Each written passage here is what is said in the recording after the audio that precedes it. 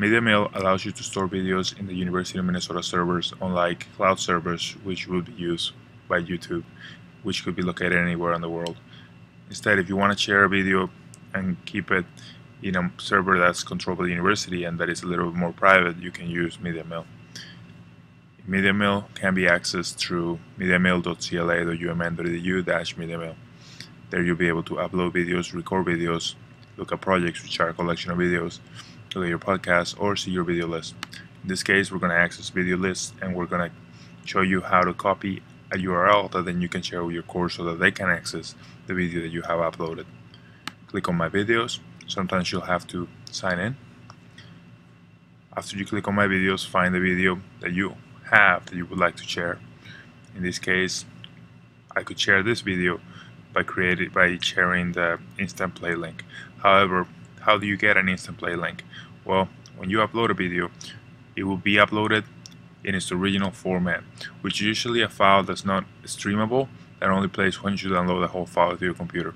So the first thing we have to do is create a derivative or a version of the file that allows you to play it in a stream format so that people can play it through a browser and play the parts also that they want to play and not have to watch the whole video as well. To create a derivative, click on the plus sign. I'll go back and show that again. Click on the plus sign, it's the second icon. Add derivative. Then select the derivative you would like to make. We prefer that you create an HTML5 derivative. However, other derivatives such as Flash, Windows Media 9, Apple devices are also available. In this case, I'll create a medium-sized derivative, which is 500 kbps and a dimension of 480 times 270. Submit a request. It won't create the derivative automatically. It'll put you or place you in a queue list, and your derivative will be created as soon as it is possible for the server to process your request. In this case, we already have one at the top that was created before. It's a QuickTime 7 large widescreen derivative. One thing to note is that if your video is public, or you wouldn't mind sharing your video because your video it's something you actually would like to share with a larger group of people, we recommend that you use YouTube because it will do this for you. In YouTube, you don't have to create derivatives individually, but rather they're all created, and when somebody accesses the video, the server sends the person that accesses the video the best version for them.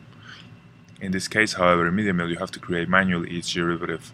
So once you create a derivative, access the public playable URL. You can also embed the video on your page or submit it to YouTube or use the public download link, but for courses we mostly use the instant play link. Click on the instant play link, highlight the URL, copy the URL, and then add a URL to your Moodle site.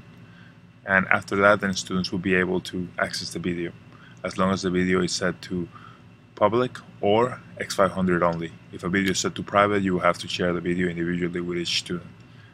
Thanks.